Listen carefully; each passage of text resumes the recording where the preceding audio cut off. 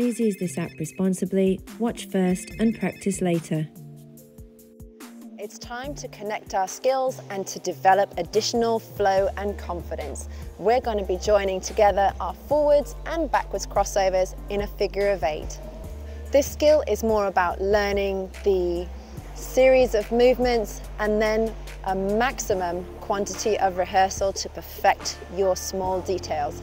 So we will start our forwards figure of 8, facing into our circle with our giant L slightly open, making sure our crossovers are using nice sliding pushes as we stroke and cross.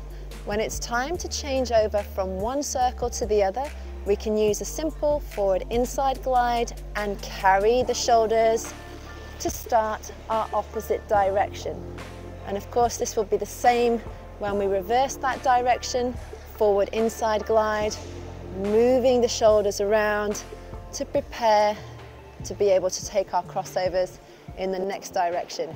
Now, I'm skating very few crossovers here, but you would be expecting to skate nice large circles to give you maximum possibility to practice those forwards crossovers. For our backwards crossovers, again, it's mostly about the join between the two different circles. So let's talk about that. If I'm concluding my first circle of backwards crossovers, I'm going to use a little lunge for a cross to the side. So I'm going to step out wide, lean and lunge a little bit to my left, and then I will push across to start my new circle direction.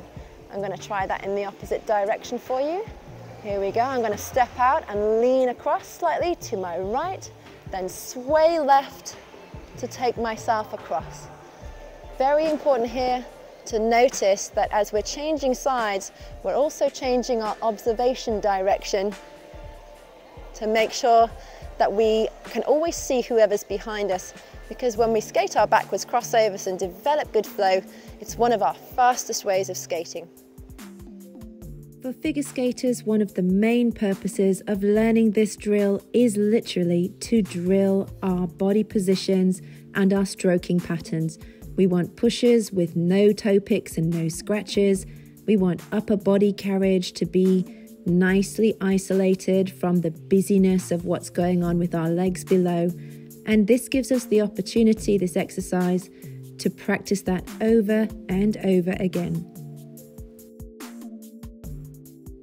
Hockey skaters, as you skate this exercise, you'll be able to skate with a slightly freer style, allowing your arms and shoulders to move a fraction more like a running pattern, so that you create a more naturalistic means of moving as you would do in a game scenario.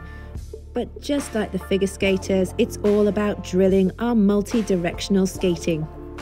Now let's talk mohawks. For hockey skaters, it's all about function and efficiency. Bringing the shoulders to face into your new circle and then rotating the new foot ready to cut in and switch us to backwards. Also anticipating moving on to our crossover. The many disciplines in figure skating require different levels of tightness of the feet. Here, this looser arrangement is more akin to single style skating. You've met all these principles before, so let's go through it. We approach, shoulders facing into our circle, and transport the shoulders during our entry edge to face into our new circle. You'll notice the relatively relaxed footwork and leg shapes that form an approximate but very wide T compared to our earlier work. But most importantly, anticipating the slowdown and cessation of the rotation of the shoulders so that the free side ends up checked back, hip and shoulder, and the standing side is fully in control before we start our crossovers.